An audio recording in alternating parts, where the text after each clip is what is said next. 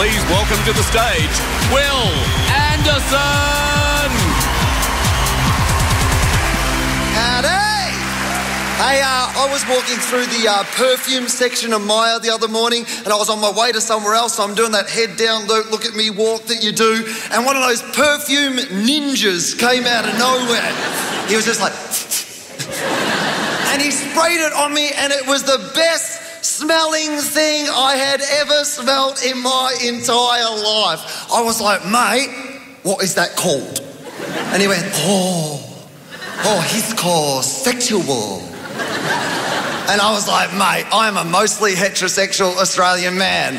There is no way in the world I can wear a cologne called sexual. And that's when he said the best thing of all time. He went, he's not a cologne, he's a weapon.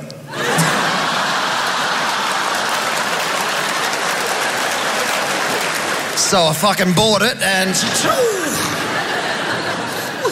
everything's sexualised. I feel sorry for the young people. Oh my God, there's 15-year-old boys who have high-speed broadband in their bedrooms, ladies and gentlemen.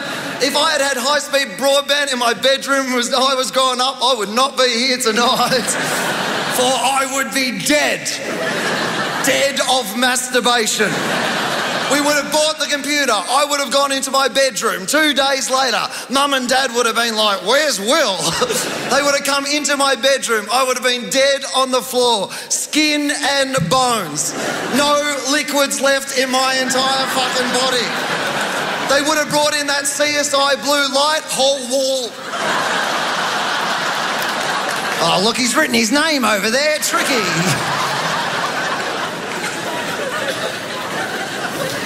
Everything's hard for the young people, but I will say this, ladies and gentlemen, we have let children confuse wants with needs. I was in a cafe the other day, ladies and gentlemen, and this kid came in, about 3 years old, on a leash. Don't even get me started. The only reason to have your child on a leash, ladies and gentlemen, is if you are blind and allergic to dogs. But this leash child has looked up at Daddy and said this, Daddy, I need a baby chino. And I was like, you need a fucking kick in the face. That's what you need, you spoiled little shit. There is no situation in the history of the world where anyone has ever needed a baby chino. It is not a thing that you need. It is a thing that you want. It is a thing that you desire, but it is not now, nor will it ever be in the future, a thing that anyone will need. It wasn't even a thing 10 years ago. It was invented by cafe owners because they realised they could rip $4 off your dopey fucking parents for what is essentially warm milk with bubbles in it.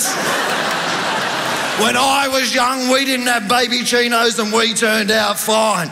Closest we got was when Mum jumped on the trampoline, then breastfed us. But we live in an age, ladies and gentlemen, where we're keeping morons alive in our gene pool by putting warnings on products that should not require warnings. The hotel I'm staying in has a hair dryer. On the hairdryer cord, there is a warning, ladies and gentlemen. This is what it says. It says, warning, do not use in shower. Ladies and gentlemen, if you have a friend who wants to use their hairdryer in the shower, you let them. One less moron to be pissing in the shallow end of our gene pool, and the rest of us can evolve into the super species we are clearly meant to be. Don't warn them, let them go. Not just because of the whole electricity and water, but because of the very purpose for which you might purchase a hairdryer in the first place. My hair's not getting dry. You're in the fucking shower. You guys have been fun. See you next time. Bye-bye. Please welcome to the stage,